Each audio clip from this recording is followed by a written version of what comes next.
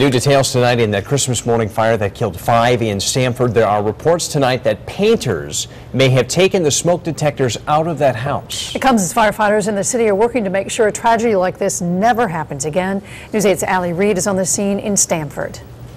WCBS is reporting that prior to the Christmas morning fire, the smoke detectors and fire extinguishers inside Madonna Badger's house had been removed and put inside a garage nearby while painters got inside and painted the interior of the house. We asked Stamford's fire chief about this claim. He says this is the first he's hearing about it. Stamford's fire chief says it's too soon to know. He says the investigation is still very much open and active. But today, the focus was on preventing future tragedies. Hopefully when this program is done in its entirety, Stamford will be one of the safest cities to live in the country. It's the first of many smoke detector giveaways they'll be hosting throughout the city. Somebody put it to me well. They said, well, how do you know that these smoke detectors are going to save a life? I said, we'll never know that.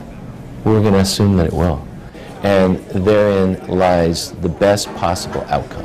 It was made clear talking to residents who showed up that the Christmas morning fire got them thinking about their own safety. Oh, absolutely. I think it really brought it to the fore. You know, people really started to realize how important the smoke detectors are. You know, you kind of push it on the back of your mind and not really till something happens. But yeah, it certainly was a wake-up call. I have a lot of grandchildren and they come to visit and I want to make sure that they're safe.